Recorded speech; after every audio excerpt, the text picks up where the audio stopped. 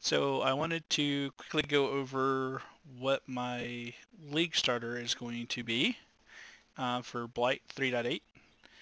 Basically, we're looking, our main focus is going to be a Herald of Agony crawler build, taking the Necromancer and using Power Siphon to generate the charges, because Power Siphon's really good about hitting a wide pack of enemies.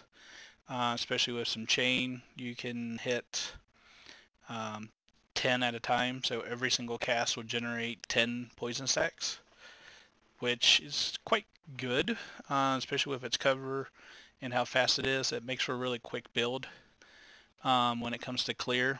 We're also going to be running zombies, skeletons, and I've got to add it in here, but we're going to be running the bone golem and specters. So we're going to have a full minion army, but the main damage focus is coming from our Herald of Agony, which, if you can see here, has estimated tooltip of 3 million DPS, and that's basically with no gear.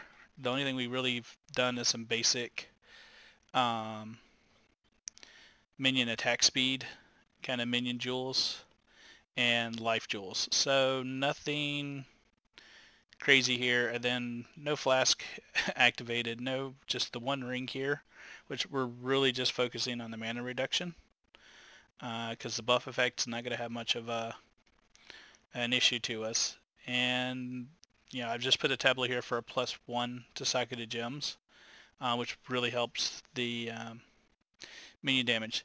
The one thing we don't have marked is the new wands. We'll be using the new wands that have the +1 to minion skills, which affects everything, so everything will have another +2. So this is actually going to creep up probably closer to 3.3 million DPS, 3.4 million DPS.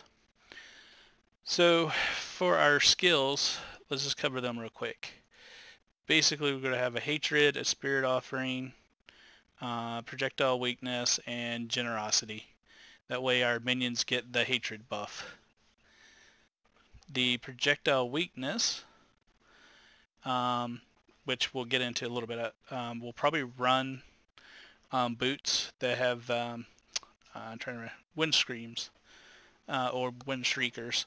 That way we can do 2 curses. Our main skill will be Val Power Siphon with Poison, Lesser, Poison, and Chain. If we're running this, we get added chaos damage, which means we don't necessarily have to run Lesser Poison. I just like it because you get 40% and 60, so every one of your hits always poisons. You have to have some kind of poison damage. It has to at least have 1 point of poison damage to apply poison, which is why you got to run Lesser Poison early. Until you get poison on your gear or some other form of chaos damage, I should say. And that way you can actually generate a poison stack. Because even if you have poison but 0 chaos damage, it's not going to generate a stack. So then you can use Chain, Pierce, or Fork, whichever way you prefer. You just need some way to get your Power Siphon to hit everything in a pack. Because if you just aim, shoot to the front, it'll hit the first 5 things it hits, and then nothing behind that pack takes a poison stack. We need everything in that entire pack to basically take poison stacks so that we get our crawler stacks and keep them up. We'll run Race Spectre in our helmet.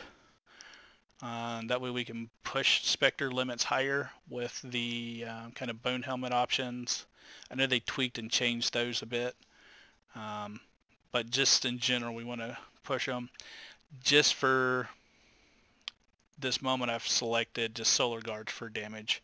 You can see we have 100,000 some damage with our Solar Guards times 2, so $200,000 or 200,000 DPS out of our Solar Guards. And like I said, I just kind of roughed those in. We'll get to more damage and focus later. Don't even have quality added on these gems. Just kind of theory building, and this is how high it got, and I'm like, feels like the way I want to play this league. But Ray Spectre, and then depending on whatever Spectre we pick, 3 accompanying. Raised Zombie. So this is going in our weapon, and our weapon is going to be Syndicate crafted with the trigger a socketed skill on, trigger socketed skill on skill use. So every time we attack with Power Siphon, it's going to trigger Raised Zombie, then it'll trigger Desecrate, and then Shock Nova. We're using that to keep shock going, which surprisingly will actually, it helps a bit. It's not a huge amount of shock, but it's enough to keep things pretty well shocked. Then we'll have Val Summon Skeletons, help with bosses mainly. Poacher's Mark, which is our bread and butter because it allows our minions to get frenzy charges. Because we won't actually be able to kill anything, but our minions will, and because they're cursed, they gain the frenzy charge. So this keeps our crawler and all of our minions with 3 stacks of frenzy charges at all times. This is the one we run until we get +1 to curses that we can then run with projectile weakness. And then once again I do Ice Nova. Now Shock and Ice Nova will kind of depend. I use those to chill and freeze basic or shock. Or if there's something else, I might swap for more automated. I might do a corpse explosion. I might do body swap, since body swap seems kind of unique this time with their changes to it. See how that kind of plays out. So it's kind of a free slot to add a utility skill. Whatever you want that utility skill to be. Herald of Agony, we're running Vicious Projectiles, damage on full life. For you guys that don't know, Herald of Agony can't be attacked. The crawler is always full life. It's non-targetable, it doesn't take AoE damage, it's always full of life. Empower, Hypothermia, which is where if we have the chill, if we're not chilling with the Ice Nova, then swap Hypothermia out for, I think, yeah, added Chaos probably. Actually, let's just go down and find out real quick here. Slower projectiles is fine. You can also run Maim. Maim's pretty good as well. Don't really need Pierce because our damage, especially from our tail spike and things, really just no good. So slower projectiles or Maim would work well. And it's not much damage difference if we picked slow projectiles because we're afraid we're not going to chill. So, now I'm a little worried that Power Siphon won't hold. I've ran this build like 3 leagues ago, 4 leagues ago, and I had no problem keeping my Agony stacks up. Except for when you get into a scenario where you have phasing or shifting mobs and there's nothing, like sometimes during the waves and delve, they take so long that you're dropping a whole bunch of stacks. You still keep enough stacks. The minions or the Agony Crawler still wipes everything out, but you don't get 40 stacks to where everything just instantly dies. However, you can run Stormbrand, Poison, Lesser Poison, and Brand Recall, and I've tested this, and it'll apply the poisons. So basically you just drop a Stormbrand down, it starts arcing through everything, and it'll hit a pack instantly and basically pull you up to like from 0 to 30 stacks in per pack just instantly. So I might run with Stormbrand instead of Power Siphon. Depends on how the mana components play out and how I feel. It felt smooth with Stormbrand and Brand Recall, basically run up. And actually I'm thinking body swap up to a pack, Brand Recall, body swap to a pack, Brand Recall, keep repeating. While everything else is going on and firing off. So, whole bunch of options. Here you can either run the Power Siphon or Stormbrand. The thing with the Power Siphon is you get the 3 power charges for free, which gives you the ability so that your shocks and chills are more effective. or that you're at least chilling, which makes hyperthermia stronger, so you keep your damage up here. So let's cover the tree real quick, since we kind of covered gear. Gear-wise, like I said, these will be 2 of the new wands, and then basically as much life and resist that we want to, and minion damage that we can find. We're not caring about our minions living or dying. We're going to constantly, at every single time we power siphon or cast Stormbrand, it's going to be raising more skeletons, raising more zombies, and, you know, running through that. So we don't have to worry about managing skeletons and zombies recreation. If we're worried about not having enough corpses, you can run Akuna's Will for your corpses, which basically is going to give your raised zombies don't require a corpse, and they count as corpses. So if you do choose to run these gloves, which I do recommend, they are pretty nice, because we're running minion instability, so the increased life will be more damage on the backside. If we're running these, you could actually drop the Desecrate, because you can spirit offer off of these, and so that gives you another cast on your wands, or another option for a spot for your golems and stuff. At the moment I'm planning to put my golems in a ring slot, but we'll see how that plays out. I might tweak where some of these skills are, possibly combine Raise Zombie Desecrate, drop the Shock Nova, and pick up or move my Val Skeletons over there, and then use my other wand for a few other things. Or I'm playing with this where everything's going to fall. The nice thing is you could probably run Power Siphon for mapping, and then on like Uber Elder and Shaper and stuff, just swap Stormbrand in for Val Power Siphon instead, and run that way. So the tree, we're basically just grabbing life nodes, minion nodes, and as many jewel sockets as we can. Attack speed is critical for the Herald of Agony, because you want him attacking more times, because more times he attacks, the more times you'll get the mortar, and the more times you'll get general attacks out. I've left this socket open because I'm not sure if I want to do energy shield or life, since I have so much flexibility in the gear yet. If I did energy shield, this would become energy from within to convert these and these to life nodes. Basically come up here so we can get an extra Spectre, some more zombies and skeletons. Going ahead and just picking up the lives so the Spectres and everything stay a little bit longer. Minion instability, so if they do die, not a problem getting them back up.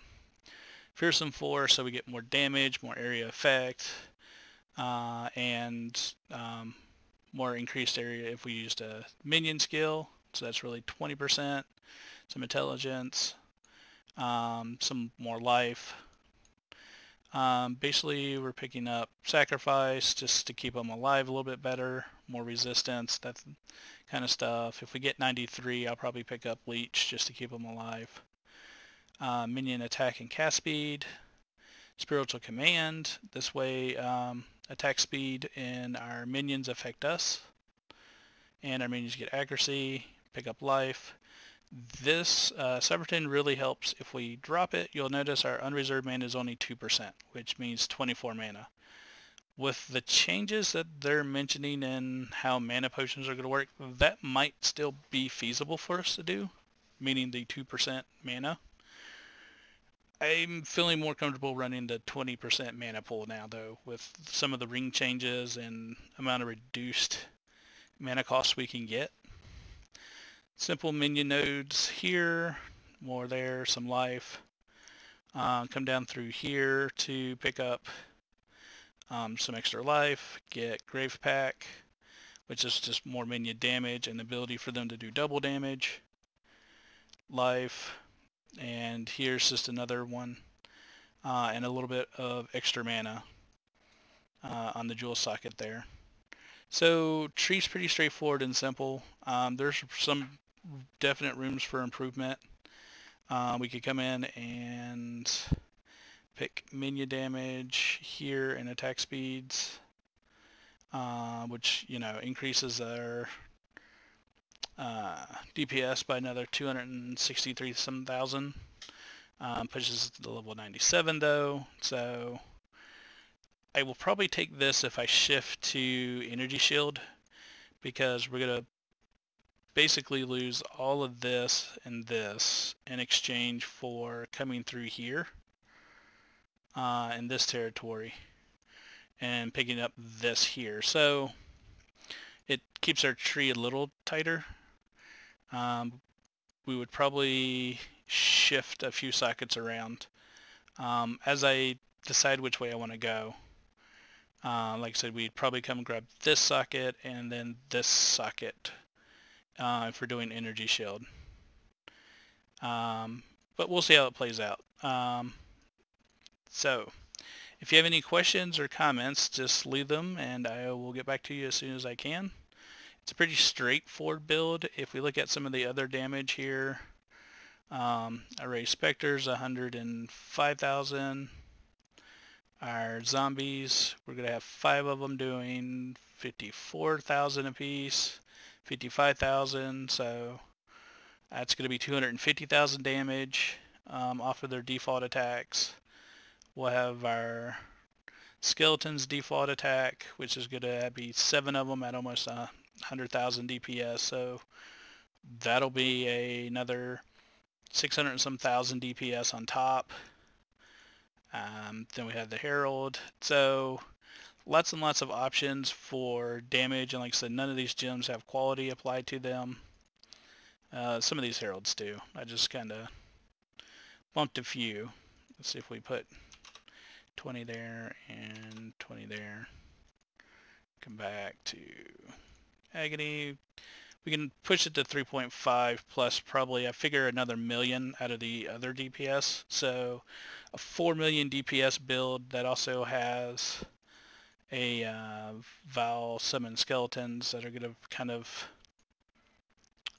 nuke everything when we drop them, because there are going to be 43 of them at 100 or 88,000 DPS. So that's going to be one heck of a nuke. And now that it's easier to run all this, I don't necessarily even need to kind of do these trigger socket spells or skills when using this skill. I just like to automate it because I'm lazy when it comes to my minion builds. So anyways, we'll see how it goes. This is going to be what my minion league starter is going to be. A wall of minions and a Agony crawler designed to basically just destroy it. And we'll see how it goes. Catch you guys later. Remember to like and subscribe. Thank you very much.